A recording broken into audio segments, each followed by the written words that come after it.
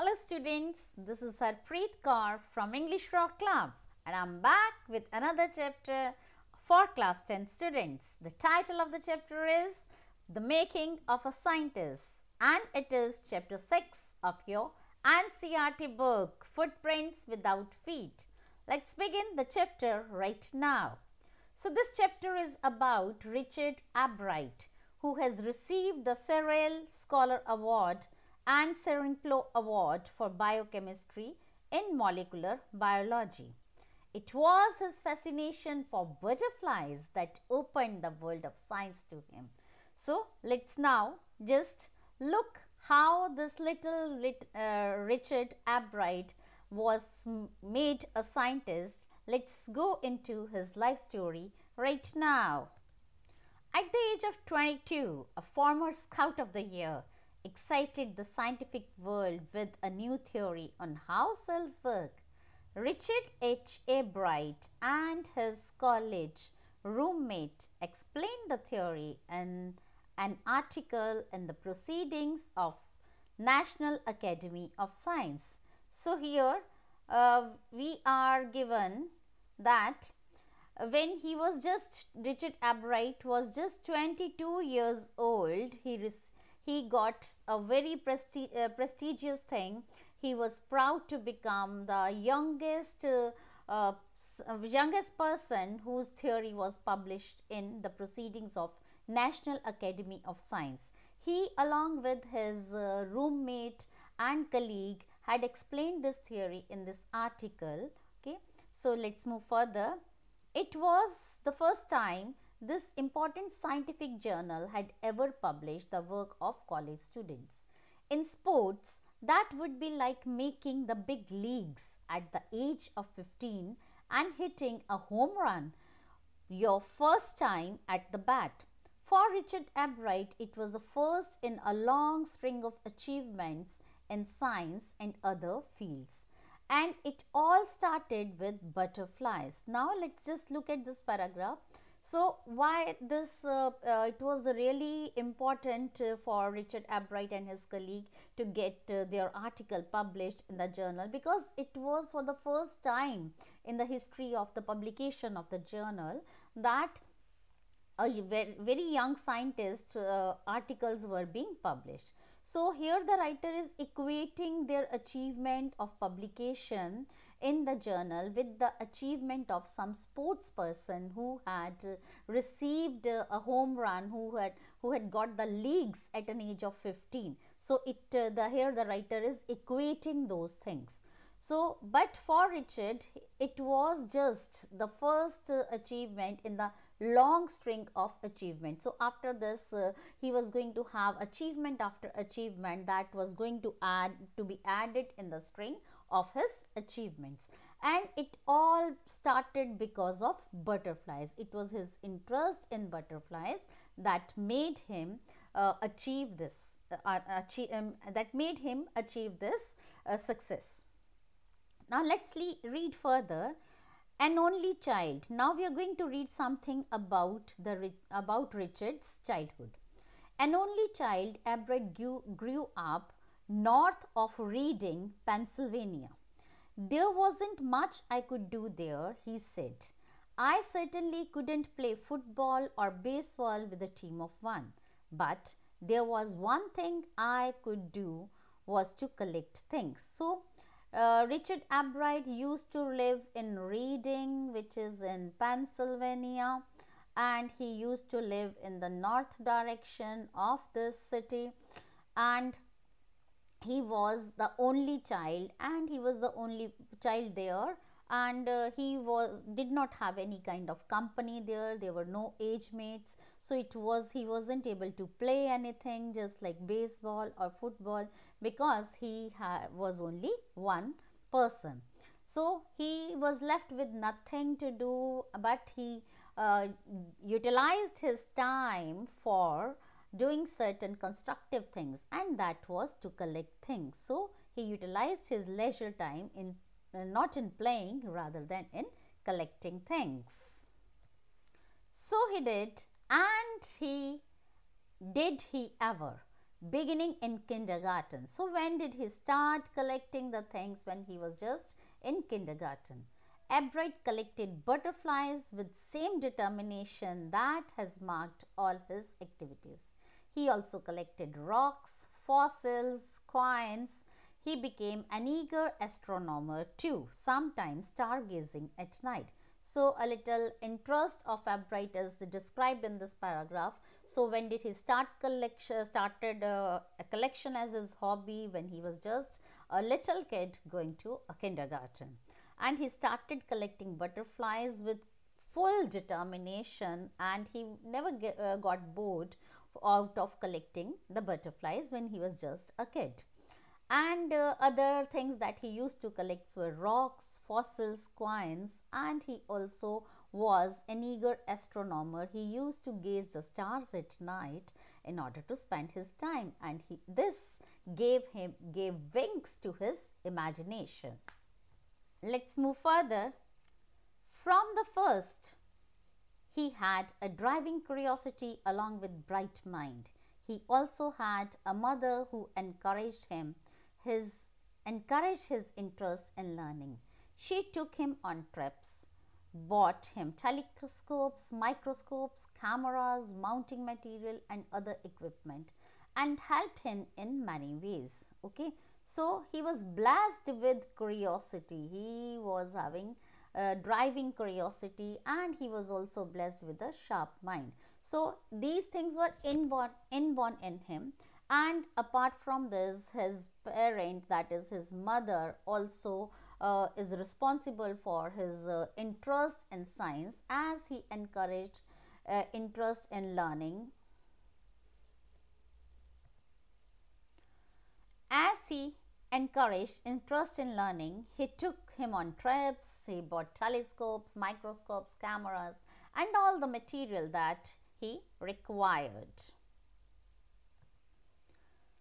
I was his only companion until he started school, his mother said. After that, I would bring home friends for him, but at night we just did things together. Richie was my whole life after his father died when Richie was in 3rd grade. So Richard Albright lost his father when he was in 3rd grade, and because of that he was all alone, and he did not have any child to play along with, but he also lost his father, so his mother was the only companion and friend for him. She and her son spent almost every evening at the dining room table. If he didn't have things to do, I found some work for him, not physical work, but learning things, his mother said. He liked it, he wanted to learn. So as every mother thinks how she can get his or her child into work, in the same way Richard Albright's mother always thought of how to get him into work. But she was different in this aspect, that she never wanted his child to be involved in physical work. What she wanted her child to be involved in learning things. So she planned certain things for him, and he started learning. And he learned, he did. He earned top grades in school. On everyday things, he was just like every other kid, his mother said. By the time he was in the 2nd grade, Albright had collected all 25 species of butterfly found around his hometown. So because of his mother, he got interested in learning, and he started learning, and his grades in school went up, and he proved himself in the school. And by that end, because of his hobby of collection, by the time he was just in 2nd grade, okay, and he was able to collect all the 25 species of butterflies found around his hometown. So here we get a glimpse of what kind of butterflies he collected in this particular chart that is given in the box. So there are different kinds of names of the butterflies. 25 different species of butterflies are mentioned here in this paragraph. Okay, so that probably would have been the end of my butterfly collecting, he said.